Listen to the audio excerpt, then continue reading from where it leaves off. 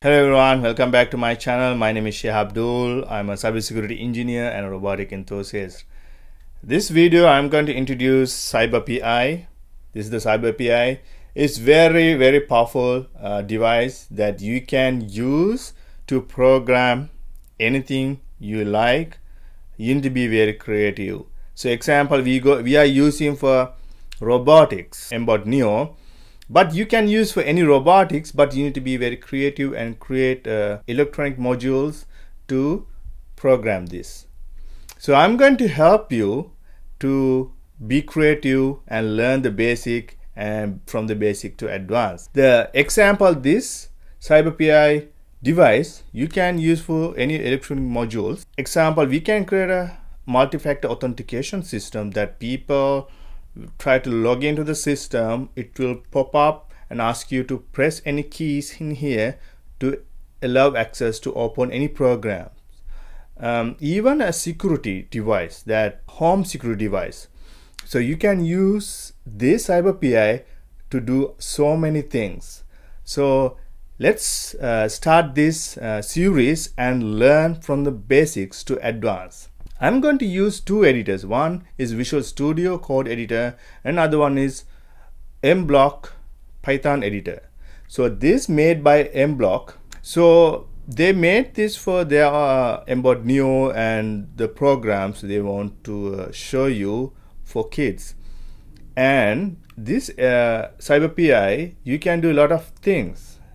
So I'm going to show you how you're going to do it.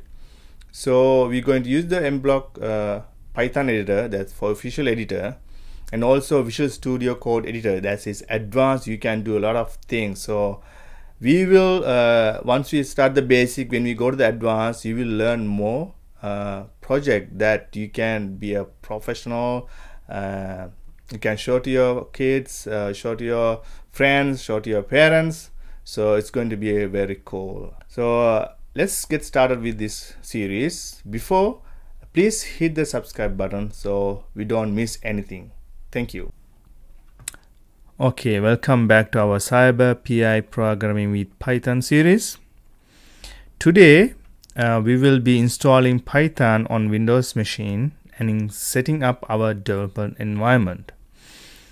First, we going to Python their website, and we will visit their official website at python.org downloads, and we're going to use for Windows.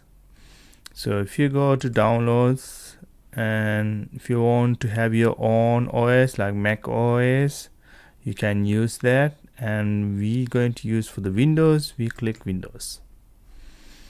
And after that, you can see this is stable version and the pre-release version.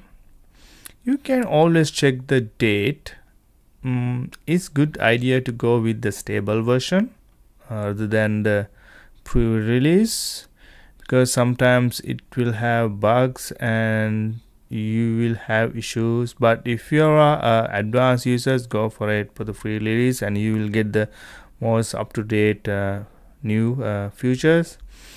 And for me, I'm going to use the stable version.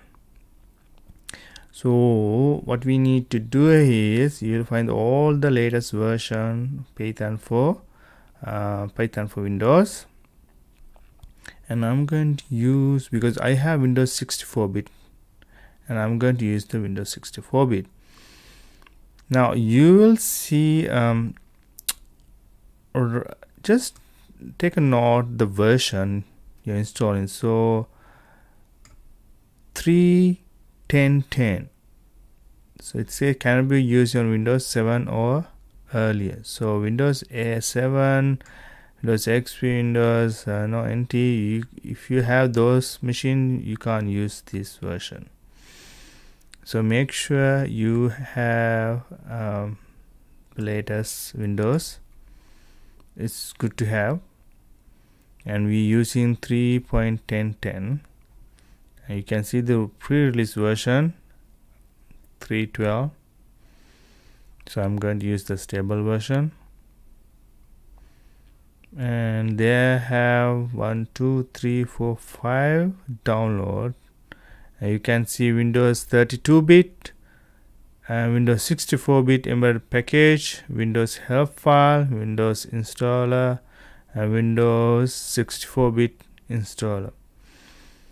If you click, without clicking, just drag your mouse and you will see in the left side in here, all the way down the left side, you will see a highlight. It says AMD 64 EXE, and this will be without anything, just Python 3.10.10 and you will see the CHM help file. If you go here, embed, so I'm going to use the Windows installer version, so I'm going to click 64-bit. So once download is complete, let's run the installer. The installer will guide us through the installation process, and we will accept default settings for now. We will also make sure to add Python to PATH variable so that we can run Python from any directory. Okay, so I'm going to use install now option. So I'm also added Python exe to path. Okay, so I'm going to use install now.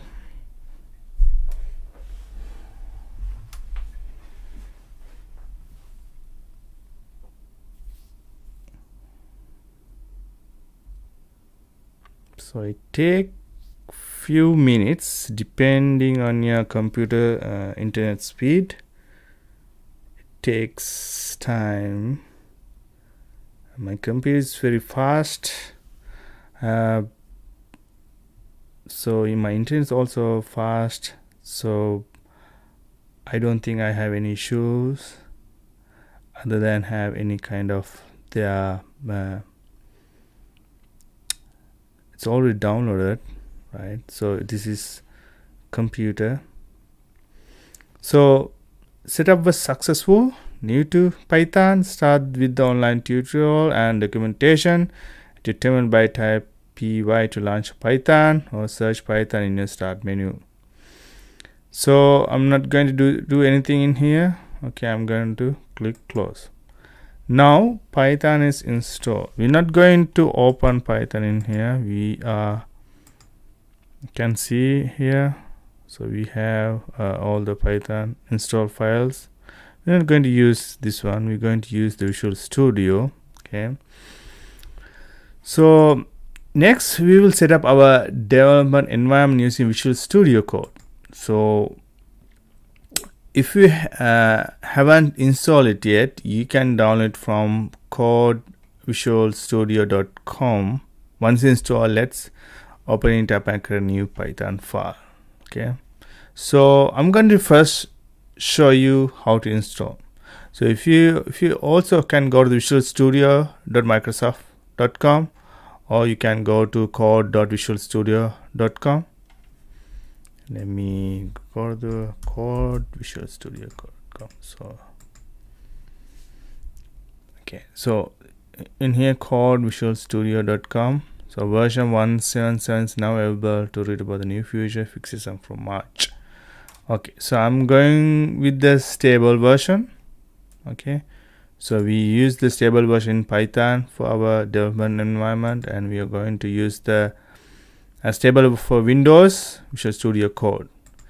You will see Visual Studio for Mac. Okay, and I'm not going to use the Visual Studio. Remember that we're going to use the Visual Studio Code. Okay, and you can use to download. You can see Linux, Mac, and Windows Visual Studio Code. You can use all the three OS. And this is only for Mac, this version, and this Visual Studio only for Windows version. So now I'm also going straight to the Visual Studio Code. I'm going to download from the stable version. So you can see this graphic display. This is the Visual Studio Code we're going to use, and we're going to use to code the CyberPi. And if you click this drop down, you will see for Mac, Windows 64-bit and Linux. So you can, from here you can use the stable version in here. So I'm going to click from here, download. So it will automatically detect the version and it will download from here. So this file size is 85.9 MB. Okay, now I'm going to click and I'm going to install. So I got a prompt. You can ask him license agreement. I say accept. This is free version. Okay, so we don't need to pay for anything. Now select additional tasks you would like to set up to perform while installing Visual Studio Code. Then click next. I'm going to use a create desktop icon, and in here added open with code action to Windows Explorer file. Not going to use that. Add open with code action to Windows Explorer context. No. Register code in editor. Yes. The path required shall restart. So I choose these two and this one. Click yes. It says additional tasks, create desktop icon, and the one we choose is the code and to the path, and we click install. Okay, it's now installing. I mean, once you install, and if you have any issues, because I already install some of the packages, so probably I might not get any issues because I already installed to this machine. Since when I do the coding, probably I'm not going to get that much of errors or the packages I need to install. But for you, if you're installing the first time, and if you follow my video but still you have issues, like some kind of issues, maybe the packages, or maybe that we need to allow some from your machine, so please comment down on this video. I will do my best to address your issues and give you a solution for that. Okay, right. Now we already install. Okay, so everything installed, you don't see any issues, but I already trust this. But from your case, if you're installing in the first place, you will have restrict mode. Sometimes you will have restrict mode, so you need to collect in a trusted window, so then you can run our code for CyberPi code. And the down you will say, do you want to install recommended extension for Python? I'm going to yes. I'm going to say yes. Do you want to install? Yes, please. I'm going to installing the Python extension for the Visual Studio, because we already installed the Python in here, and now we're going to install the Studio extension so we can run Python code inside the Visual Studio. Okay, now in here you will see it's install. Otherwise you will say to install, and you can uninstall or install another version. So I'm going to keep the default. I'm not going to touch it. Okay, so as you can see, our program has program. We're going to create we create a development environment with Visual Studio Code and Python, and the next videos we're going to show you how to create our first project. Thank you for watching, and I'll see you on the next video.